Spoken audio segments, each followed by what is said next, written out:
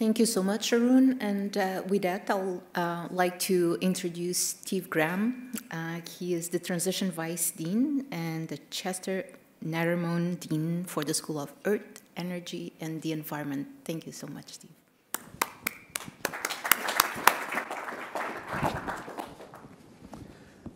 Thanks, Ines. I'm really excited to be here today. What I'm going to do is give you a first look at the new school that Stanford has founded and announced just yesterday. In fact, you're the first public group that will see what I will show today. This is the first new school at Stanford in 75 years, and it's a big deal. It's a big deal. I hope maybe you saw the New York Times announcement yesterday, but it's taken an army of people to get to where we are today, along with a remarkable set of donors. And the new school is the Stanford Doerr School of Sustainability.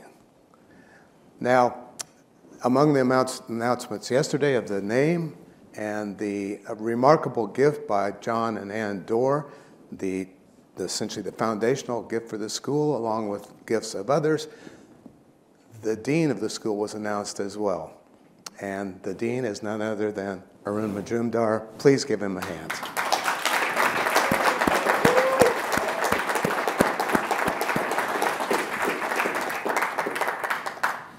I can really think of no better person for this job, so congratulations, Arun.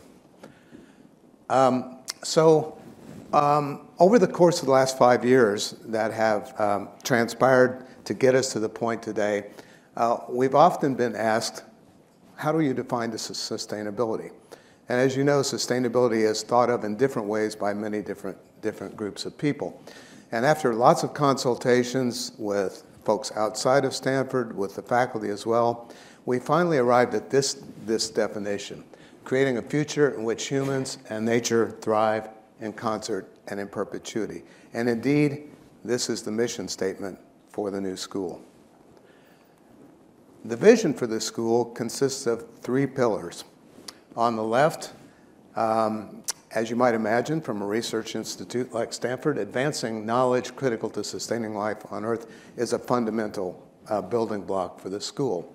And as an educational institution, we want to be able to prepare our students as future sustainability leaders and good citizens through rigorous, engaged education and research on sustainability and allied subjects. And this school is a school that really needs to make impact. And so the 3rd pillar shown on the right is catalyzing what we do here to basically create solutions and get them out and upscaled into the world. So why a new school? We could have gone a variety of different ways. But the reason, I think, will be clear by virtue of the next slide. So this complicated slide, but this constellation of dots here represents all the areas or all the units within Stanford and even beyond in which sustainability is a key matter.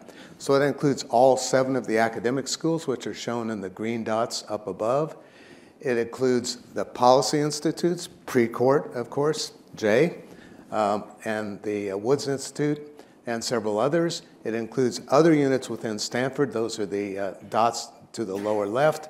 Our field stations of various sorts in blue over to the right, and of course the relationships we have with external partners such as yourselves. Now, sustainability is essentially spread like peanut butter across the university. And while that's wonderful, and we wouldn't want to change it, it also means that there's no obvious center of gravity for sustainability at Stanford. So really one of the important reasons that we decided to build the school was, in fact, to create that sense of place, that identity. And so the new school is going to bring together the Precourt Energy Institute, the Woods Institute for the Environment. It's going to bring the entire School of Earth, Energy, and Environmental Sciences together, along with Civil and Environmental Engineering from the School of Engineering as a joint department, and the Hopkins Marine Station down at Monterey. And all these will be brought under one roof, and not only will this provide a center of gravity, it will become a force multiplier for what we intend to do in sustainability. So that's really the motivation for the creation of the new school. So how are we going to pull that off? Well, one of the reasons that we want to bring the institutes and the academic schools together is basically to aggregate what we might call the academic superpowers that both of those two kinds of entities have. So what are these? Well, the institutes basically are homes of interdisciplinarity here at Stanford, and their reach spans across all of the schools and beyond. That's a remarkable power, and one that certainly Precourt has manifested in a really huge way, as you've seen this week. What about the schools? Well, the schools admit students, they hire and promote faculty, they build and own curricula, and they grant degrees. So the optimum mix here is to bring these things together. So what will the academic coverage of the school look like? Well, this diagram has 8 pie slices with an intricate web of interconnectivity shown schematically here in the middle. And so the key academic areas in which we will focus are human health and the environment, human society and behavior, food and water security, the natural environment, sustainable cities, climate change, earth and planetary sciences, and of course, very importantly, energy technology. So this sort of plan for what we intend to do academically came about through a democratic polling process that was conducted a couple of years ago, a very rigorous process where we got everybody who cared about sustainability, cared about the new school, engaged in helping us to decide exactly what the scope of the school will be. And this is basically the product of that process. Now, how will we actually put that into play? This is a complicated diagram, but I want to take a moment to walk through it because this is the blueprint for the new school. And it's essentially a matrix in structure, and the matrix will be headed by Arun as dean of the school, shown at the top. And there will be, in the vertical columns, the academic units within the school. So the departments, there are 9 of these. Not all will be stood up right away because we're trying to gain critical mass in faculty numbers for some of these, but they include civil and environmental engineering, as I mentioned, a joint department between energy and the new school, a climate science department, an environmental behavior department, an environment and ecosystem department, a geophysics department, geological sciences, global environmental policy, and oceans, and significantly, in the lower left, energy science and engineering. This is going to be an astonishing department, and you'll hear more about it as the days roll on. So this is really exciting opportunity to create some actually totally new departments that don't exist right now, but will be so critical for what we do with sustainability this century. I might note as well that, for instance, the school of which I'm dean, Earth, Energy, and Environmental Sciences, is a STEM school. And civil and environmental engineering comes out of a STEM school, School of Engineering.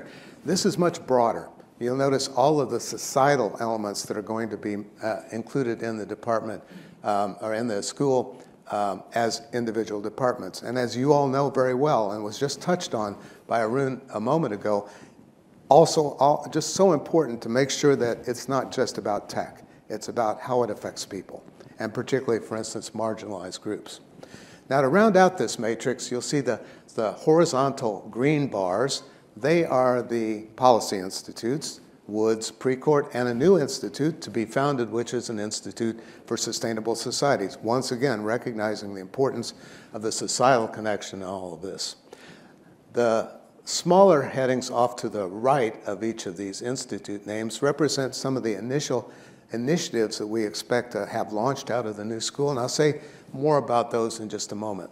And then finally, the last feature I want to point out is the blue bar at the bottom. This is one of the things that makes this new school totally novel, and I'll talk more about that in a moment, namely a sustainability accelerator. I also want to note up in the upper right, and I've highlighted it in yellow, we intend, particularly now thanks to this remarkable translational gift from the Doerrs, to hire 60 new faculty over the coming decade into this school. This is something that happens in a university once a century, if it happens at all. So we have presented to us just a phenomenal opportunity to make impact in a big way. Just a word about the institutes and the initiatives. So the idea here is to essentially create an ecosystem of institutes that will be a place where people who want to make an impact can gather together and find ways basically to make that happen. We want this ecosystem to be able to respond quickly to inquiries and requests, both from internal and external stakeholders. And importantly, this ecosystem will provide funding opportunities for research teams that basically want to take action, and particularly a flexible structure that will allow them to do this in a way that will be able to address problems that have some time-bound urgency. And of course, if we're successful with all this, as we expect to be, it's going to become a magnet for us to attract the best and brightest from all over the world. This is a very busy slide. I don't want to have you try and focus on the words. These are the 12 initial initiatives that we hope to basically put forward from the new school. Just, you might notice the column on the left under Precourt. As you all appreciate, the link between economy, energy, and climate is absolutely vital. That will be one of the early initiatives. We've already heard today, and you all certainly appreciate the importance of data science for everything with regard to sustainability. There's technological solutions as well. And then, again, as Arun just emphasized, there's this whole question about infrastructure systems. So these are things that we will be taking action on immediately, building on all the wonderful things that have already happened in this space. Now, the second pillar of our vision is our educational mission. And so we expect to enhance our disciplinary degrees that already exist. We have at least 3 amazing interdisciplinary degrees already on the books that range from undergraduate education through PhD education. We are going to be offering new undergraduate and graduate degree programs, and many of those are in the works already. There are also many students who really want to gain some knowledge and expertise in sustainability and energy, but really don't want to make it a major. And so we intend to start to develop a certificate program for people to get those credentials. And then finally, very important, as you will all appreciate, we want to have a very robust education program for professionals, executive ed, but not limited to that. As you know, there are so many people out in the public sector who might not be able to afford the price tag for executive ed, yet they are so important because they're on the front line. And that's something we need to accomplish as well. So just to give you some sense of where we'll be going, experiential learning is so important for students, right? And so on the left is sort of a very first-order roadmap of what we can expect for our undergraduate curricula in sustainability that basically takes students through the early stages of sort of seminar-like interactions, through experiences off campus, through practicums and internships, and finally capping things off with a capstone project that ties all of this together for them. Again, the key thing here is experiential learning, and something similar for graduate students as well. Now, I mentioned the accelerators, so this is particularly important and, again, novel in this space. You're all familiar with accelerators in tech and pharmaceuticals and so forth. Accelerators in sustainability, particularly in universities, are, well, I think they're essentially unheard of. And this is, I think, a huge opportunity for us with the new school. And so the goal here basically is to pull together experience from the university, but partnering with folks on the outside to co-create and to scale solutions for climate and sustainability, the things that really we're faced with this century. And so to make this work, we're going to need to have convening space for the accelerator. We'll need to have equipment. We need to particularly have expert staff who are Stanford-based, but who understand the process of upscaling and partnering with external entities. This is going to be then an opportunity educationally as well. It will be a space in which our students can very early on come to appreciate the important role of partnership between the university and external entities. So this graphic probably illustrates this best. We imagine the accelerator to have 2 poles, a policy pole and a technology pole, and spanning between those are all the things that lie in the interstices, including considerations of what kinds of laws need to be put in place, policies as well, something Arun knows certainly very well. Of course, always paying attention to basic knowledge, the development of basic knowledge, which then translates readily to technologies in many instances. And then we hope through the accelerator to begin to develop new companies as products of this. So looking at the bottom, the key elements of this is we need this physical space. We need project funding, and indeed we have a really robust set of initial funds available thanks to the development work that's gone on to create the school. This in turn will provide some opportunity for training for people, for instance, from Stanford, but people from without. As you all know, data and computational power is absolutely critical, and that will allow the connectivity, the converging and so forth, the convening that will be needed. And key to all this, of course, is the people. And so as you all know, students are the lifeblood of a research institute such as Stanford. We faculty try and help them along. And as I mentioned earlier, particularly key for this to work is to have knowledgeable accelerator staff, and we are about the task of beginning to hire those now. And again, this wouldn't work at all if we don't co-create with our external partners, folks such as yourselves.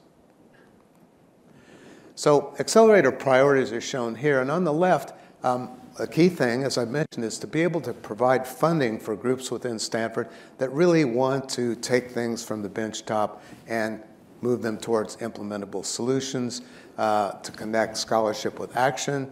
That's going to happen by engagement with governmental agencies, with community organizations, and obviously with investors and technologists and multinational market actors. And again, this done effectively will provide many, many interesting learning opportunities for our students and others beyond, as shown in the right-hand column. And so finally, the last thing I want to touch on is space. So as I just mentioned with regard to the accelerator, but for all the other amazing things I've already described about the new school, we need space to be able to do that. And frankly, we're flat out of space right now. And particularly with 60 new faculty and their entourages coming on over the new decade, special space is going to be critical. So we have begun to envision what we're calling a sustainability commons. And that's best explained by showing you a map. So currently, we are where the red star is over, I need the super laser here, right over there. We're in that building in Wong Center. And within the yellow dashed ellipse is the area that will be the sense of place, the focal point for sustainability in the university. Again, not diminishing at all the sustainability that happens everywhere else in the university. This area will be anchored by two buildings that already exist. The Green Earth Sciences building, which is down here. The Yang Yamazaki Environment and Energy building, which is adjacent to Wong right there, the Y2E2 building as it's called. Everything in this space, around the green space, represents new construction that will be developed over the coming years. We hope to be able to occupy the first of these buildings, already in planning, in 5 years. And if in fact this whole effort is as successful as we intend, we will be able to build a second building over here across the street. We have naming gifts already for both of those two new buildings. So we're really far ahead of the game in that regard. But that's not all. It turns out on the west side of campus here, there are other great assets like the Stanford Energy Center, like the Stanford Educational Farm. And what will come as well is a new residential neighborhood over here that will feature a sustainability theme house where students will be able to live the life, to walk the talk, and that will provide them really ready access to all of the assets that are here in this focal point for sustainability within Stanford.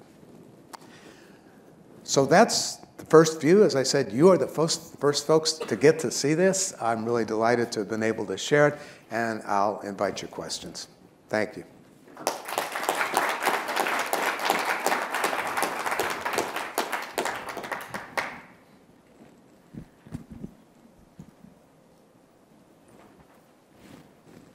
There's a question over here. We do have a few minutes for questions. Yeah, go ahead. Thank you so much. That's very exciting. I'm here from the Stanford Daily. We were super excited for the announcement yesterday as well. So I was wondering if there's anything specific that you might want to relay to the student body perspective. Is there any information that you can share that would be meaningful for the undergrad or graduate population right now? Sure. Now, there's still much to be worked out because we are really just at the starting line right now.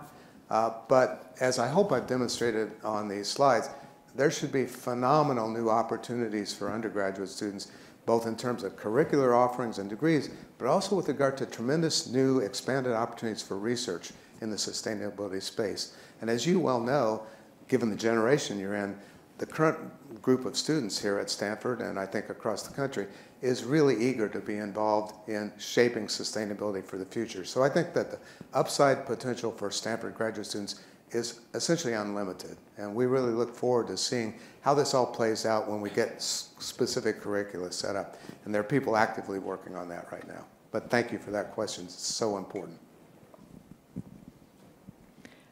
Hi, Amy Herhold from ExxonMobil.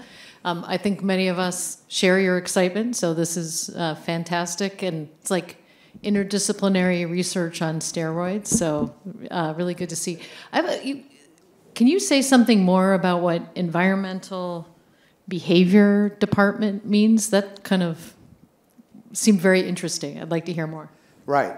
So this is one of the departments for which we lack critical mass right now, but we have been in close contact with people on the humanities side of campus. There's a lot of eagerness about this.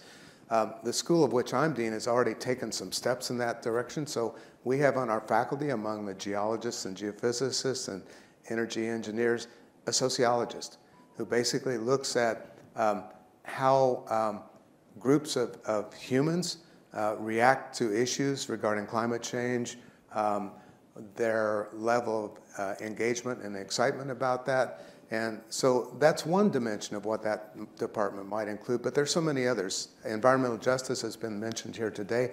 This is something that I think is going to be baked into the university or into the school from the start. And Arun mentioned this just a moment ago in his remarks. So it will be a department of that character, but again, it hasn't fully taken shape yet because we're working towards critical mass. We have 3 faculty searches going on right now that represent our inaugural effort to fill in the 60, and one of those is exactly focused on populating that department. Thank you for that question. Hi, John Matrenga from Aviva OSI Soft. You talked about experiential learning.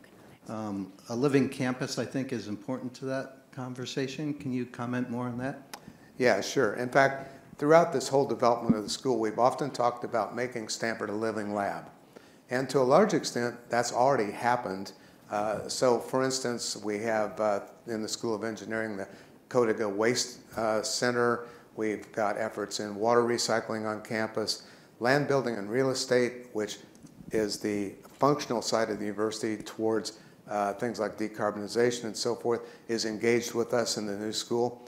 So I think we'll advance across a host of areas with regard to, in fact, making Stanford live the talk to hopefully be an inspiration for other universities to do these kinds of things as well. Hi, Amit Sarkar from Total Energy. Okay, first of all, great move from the great institute, and could not be more relevant than our corresponding time. I just had a quick question regarding the energy sciences and engineering. Is the department going to be focused on primarily on sustainable energy, or is it going to be also a mixture of the conventional and sustainable? Well, it will be a mixture, and in fact, it's essentially building off of the energy resources engineering that's in the School of Earth right now, but it's going to have a much broader portfolio than that department does. That department, of which Ines, for instance, is a faculty member, has already expanded its domain from what it had been once upon a time, which was petroleum engineering. And the move towards the new department, which I think will be formally authorized by the university next week, is much, much more than that. And in fact, I might even invite Arun to have a word about that, because Arun will be in part in that department. Anything you want to add? Sure. Here. Oh, okay. Yeah, I mean, so this is going to be, I mean, first of all, Inez and many others, Hamdi Chilepi and all already in the department.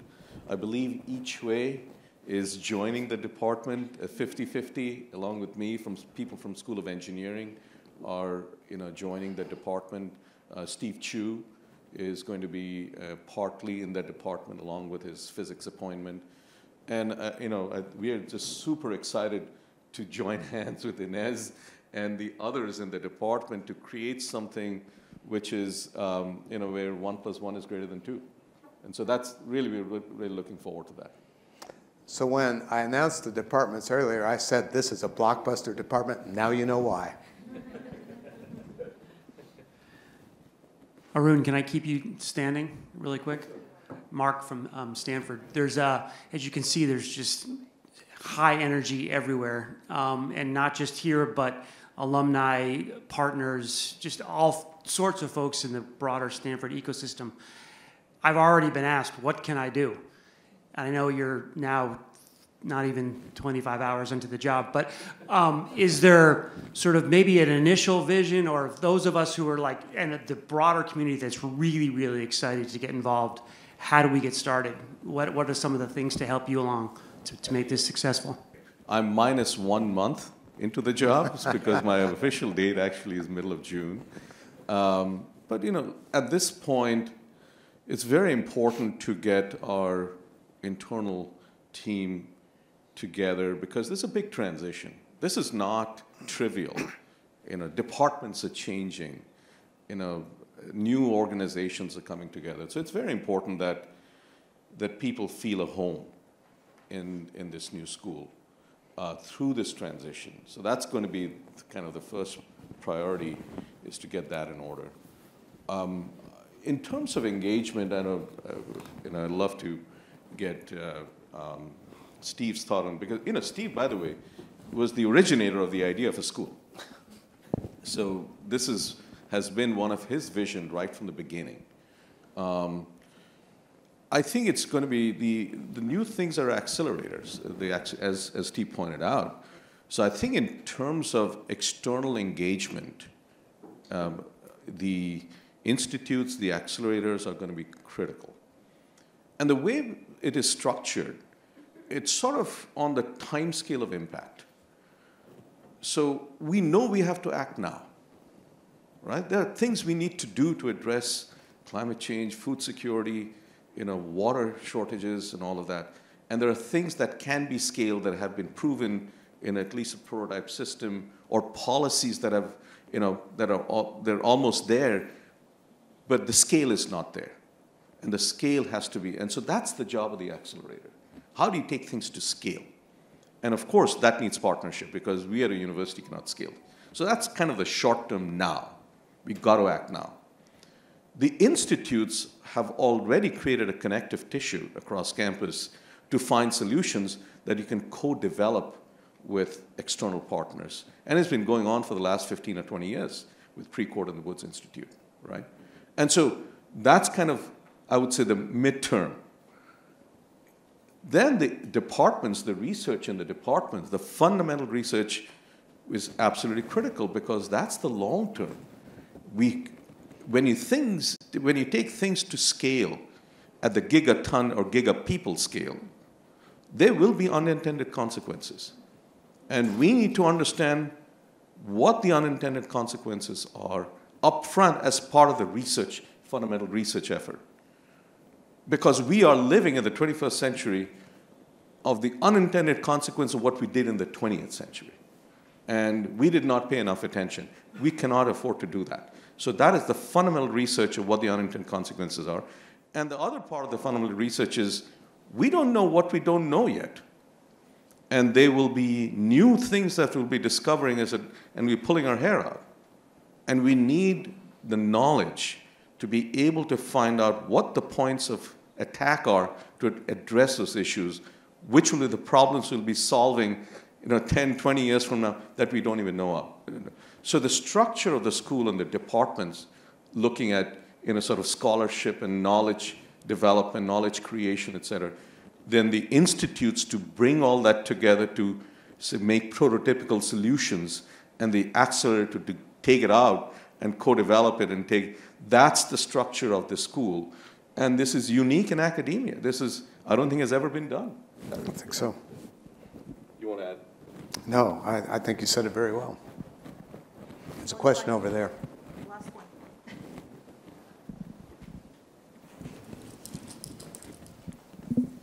one. Question for Steve and Arun, actually. Karen Law, engineering alum.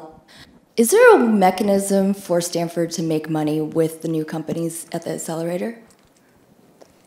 I'm not probably best suited to answer that. Maybe you are, Arun? Well, I think the standard techniques are, there are obviously the standard techniques of intellectual property, licensing, royalty agreements, and things like that, right? And besides that, there potentially could be other things. We haven't really thought about it, whether university can take equity stake and things like that. We don't know yet.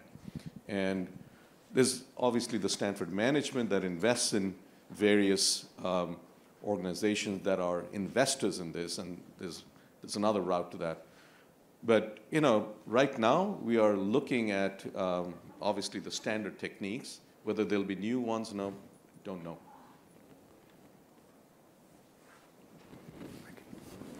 Thanks. And with that, we'll end this session. And I would like to thank again Steve and Arun for the interventions. And we'll move to the next one.